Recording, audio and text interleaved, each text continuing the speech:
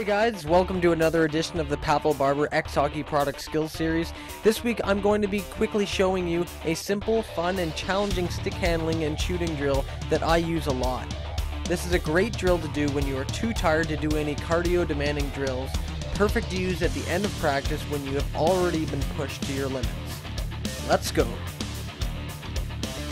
With your back facing the goal, set up the xDeviator in a half box pattern.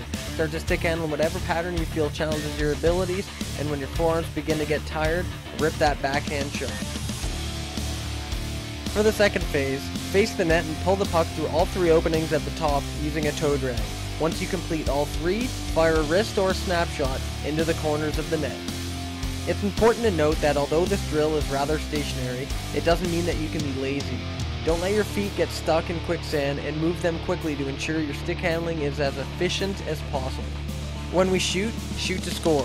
Pick a target and go for it. Get feedback from every shot and use it to correct each shot you take as we go through a number of repetitions. I hope you guys are getting out there and challenging yourselves every day. I know it's a slow process, but skill takes time. Aim to be better than you were yesterday and do your absolute best anytime you get on the ice. See you all next week for another skills video.